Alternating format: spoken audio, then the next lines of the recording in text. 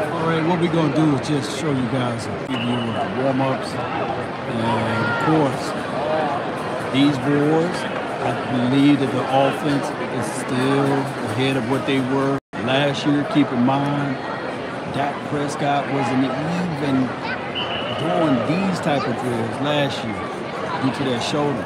So we will be able to be in a better situation than what we were last year with Dak Prescott. As I look at the formation and everything, it appears that Dak Prescott is the #1 quarterback, of course. Cooper Rush is the #2. Will Greer is the #3.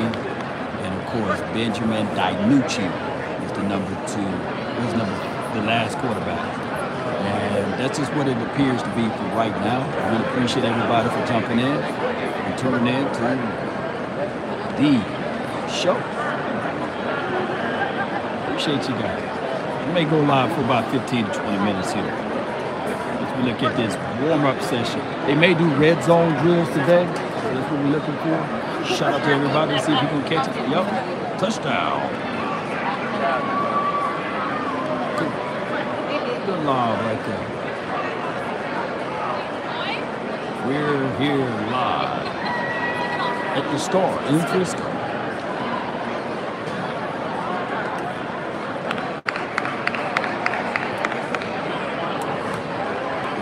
And then down at the bottom, running back room, that's by guy 34, Malik Davis, Tony Pollard, working on some blocking techniques.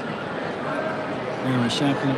I really think that the Cowboys may go with 4 running backs. Ezekiel Elliott, Tony Pollard.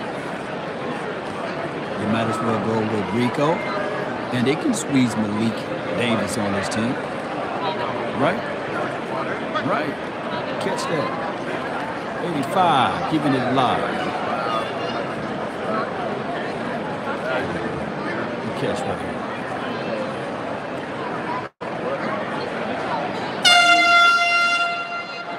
There you go. Good catch. All right, so now we enter into period 4. Let's see what they do on period 4.